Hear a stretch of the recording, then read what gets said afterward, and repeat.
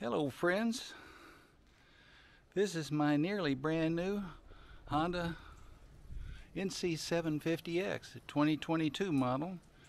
I just picked it up this past Saturday, and today is Friday, mid-February 2022. Take it out for a little ride today. Take a little video while I'm going, and maybe add some comments when I get back.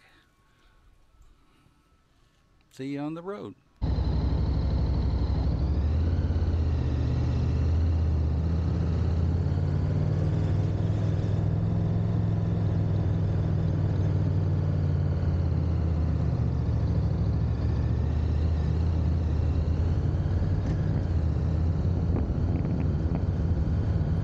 So why did I get this Honda? The short answer is that my BMW made me do it.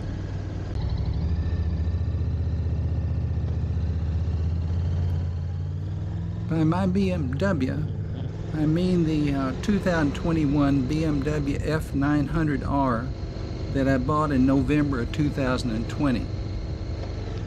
Before that, I had a 2017 Yamaha FJ-09 that I bought in June of 2017. I had thought that the BMW would be the perfect, naked, and sporty complement to the Yamaha, but I discovered that I always wanted to ride the BMW and felt guilty about neglecting the Yamaha.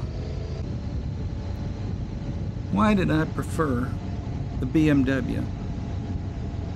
I'm 78 years old now, and with my advancing age, mounting and dismounting the Yamaha has become increasingly difficult, so much so that mounting from the right via the foot peg has become the only option.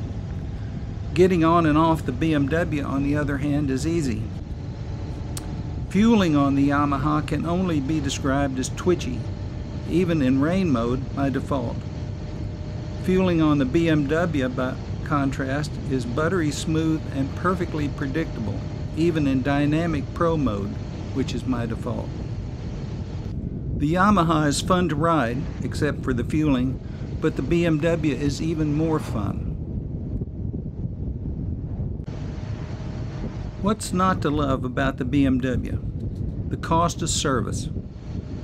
For the 600-mile first service, for example, it was $355 for the BMW and only $153 for the Yamaha, and it will be $165 for the Honda. It's also impossible to get a shop manual for the BMW, but easy for the Yamaha and the Honda, so it's easy to do routine maintenance myself on either of the other two bikes. So what do I want? I want good fueling. I want it to be easy to get on and off of and comfortable while riding. I want it to be fun to ride. And I want it to be inexpensive to maintain, with the option of doing a lot of the routine stuff myself. And I would like to have one bike that does it all.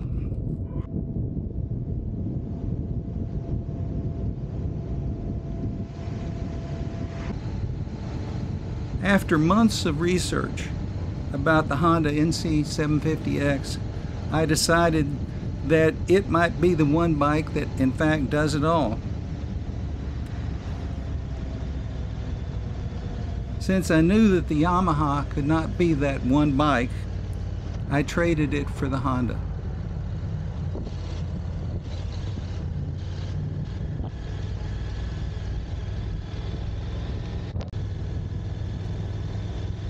So far, I find myself actually preferring to ride the Honda. And if this persists, my plan is to eventually sell the BMW and suffer no more inner conflict.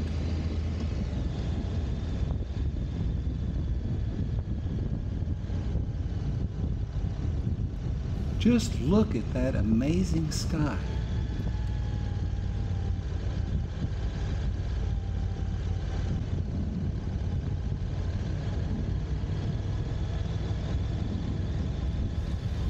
Thanks, friends, for sharing this ride.